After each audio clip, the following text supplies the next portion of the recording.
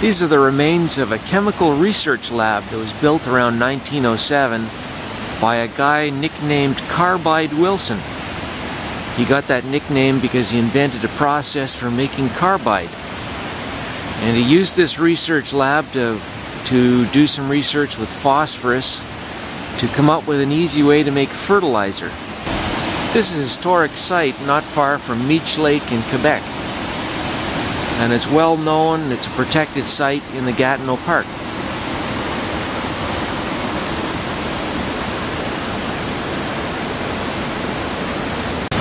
This building would have housed a water turbine for water that would have come down this pipe here and flowed into the floor before going back out the other side, back into the stream.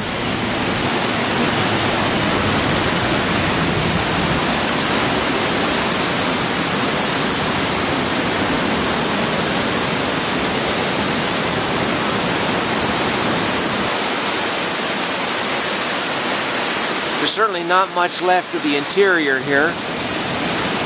Everything's been collapsed or destroyed.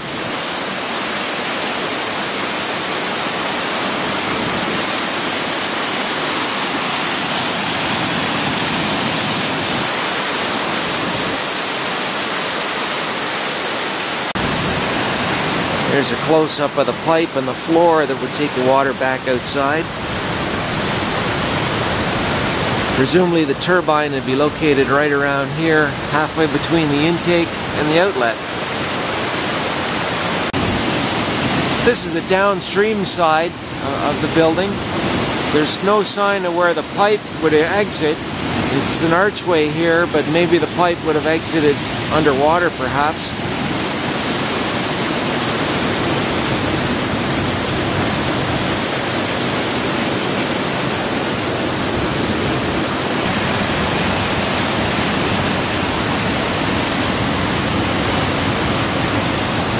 This is the surface up close, so it's coated with cement that's been dissolved, and then it's stuck on the way back down with rainwater.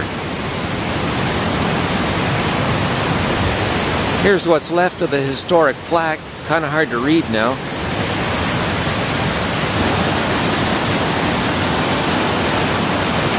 This is a little bridge that goes over top of the river. This structure here, there's no description of what it's for, but I assume it's some kind of chemical process.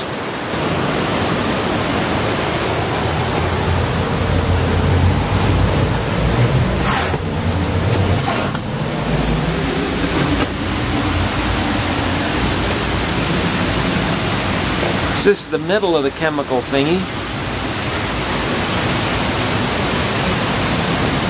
Tunnel going out.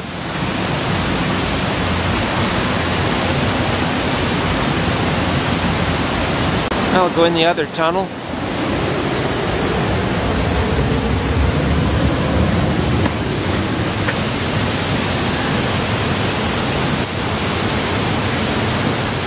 So it looks like some kind of centrifugal and gravity kind of separator.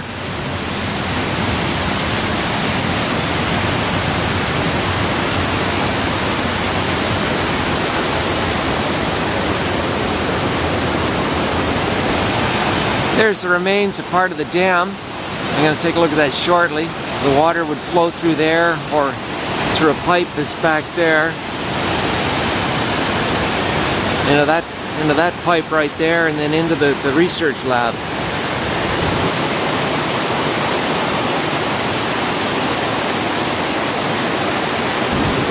Here's looking down the water intake.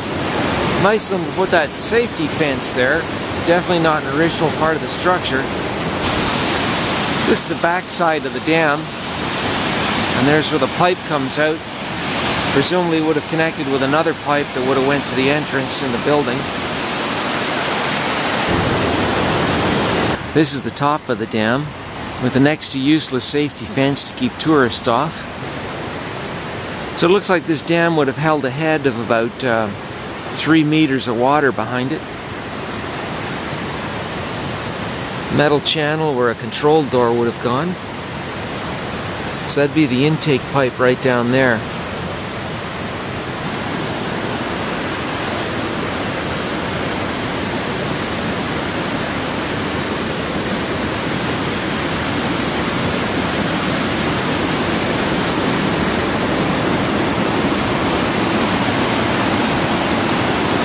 That's the end of the line on this side. Here are things from the opposite side of the dam.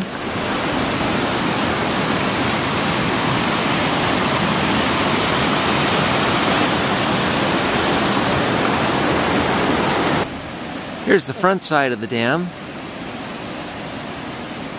And the pipe taking the water would be somewhere under there. Looks like it's probably plugged up with a bunch of logs and stuff. Oh, and there's some graffiti.